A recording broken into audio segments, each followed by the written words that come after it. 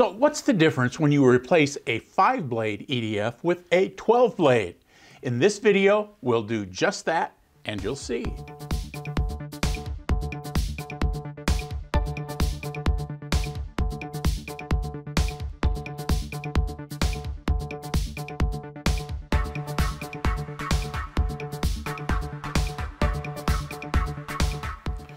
As I mentioned in my 2019 Dynam Meteor assembly video, I got a request to try out a new Dynam 12-blade EDF unit in a Dynam Meteor sport jet.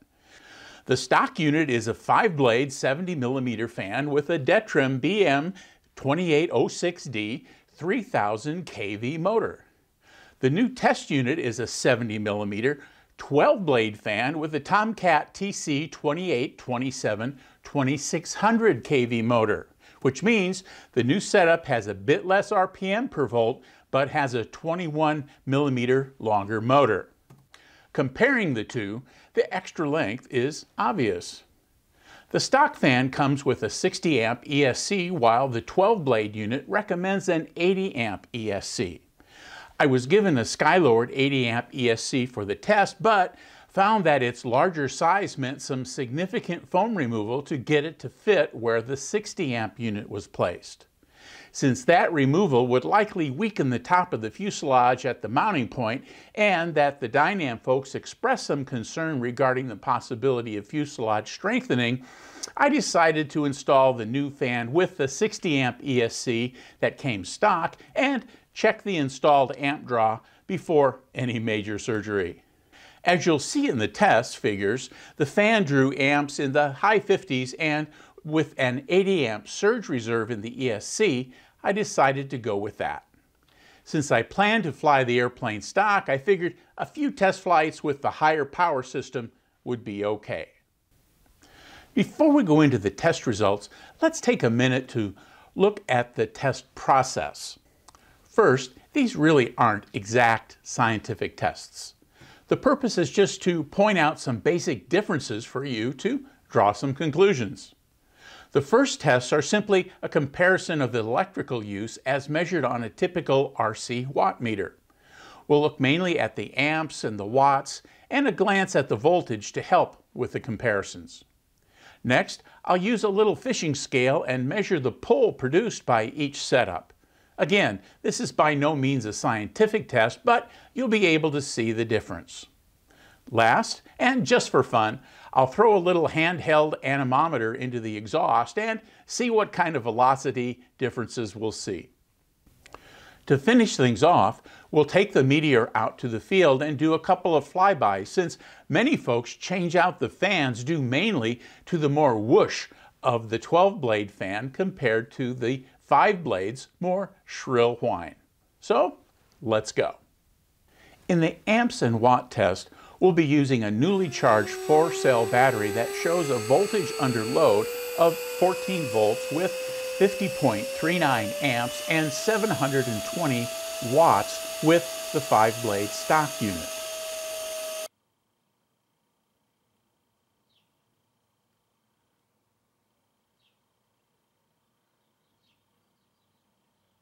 The same test with the 12-blade fan unit showed a 56.6 amps, 810 watts with a slightly less 13.77 volts under load.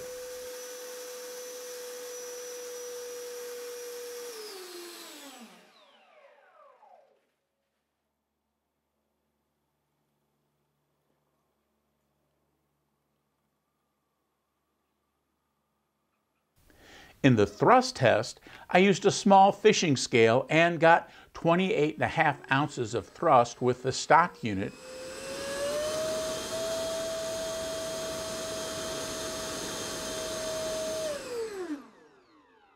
I got 34.5 ounces of thrust with the 12-blade unit.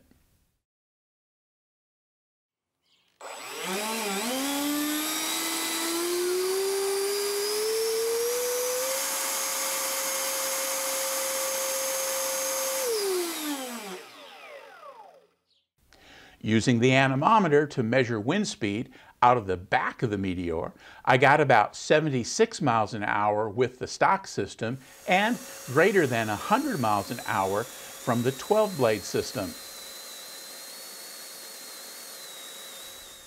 That represents improvements in the watts, amps, and thrust categories of about 10, 12, and 20% respectively with the 12-blade fan versus the stock fan. So, with the static test done, let's take it out to the field and see how it flies. Get it? Oh yeah. Crossing the runway.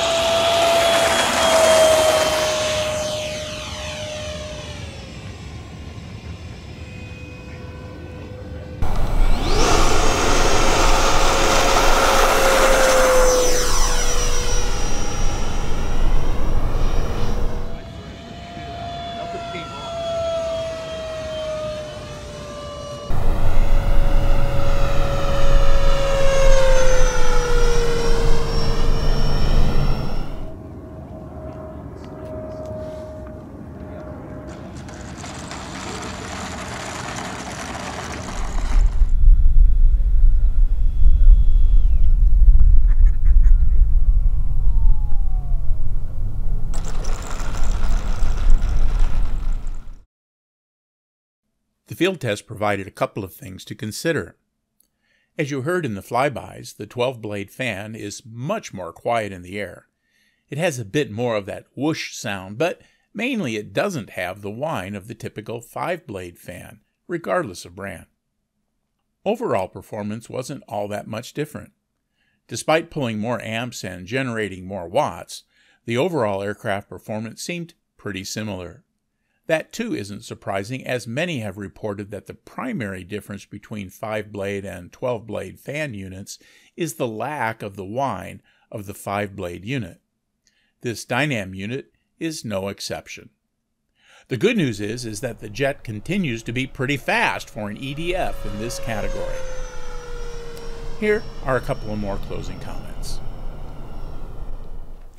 The 12-blade fan option for the Meteor is certainly something to consider. For under $80, including an 80-amp ESC, it would be a nice upgrade for someone with the need for speed. With that in mind, however, be prepared to do some foam removal and some fuselage strengthening to compensate for the increased performance. Some carbon fiber strips mounted as longerons spanning where the nose section meets the rear fuselage would be a good place to start. I'm not sure I'd keep the 60-amp ESC with the 12-blade fan. I prefer to have a bit more headroom between full power amps and the ESC's rated amps. Regardless of the power system, the Dynam Meteor is a fun, snappy sport jet that is sure to please. If you found this video helpful, please click on the thumbs up button below the video and consider subscribing to the RC Plane Views channel. Click on the bell icon to be notified when I post new videos. Thanks for watching.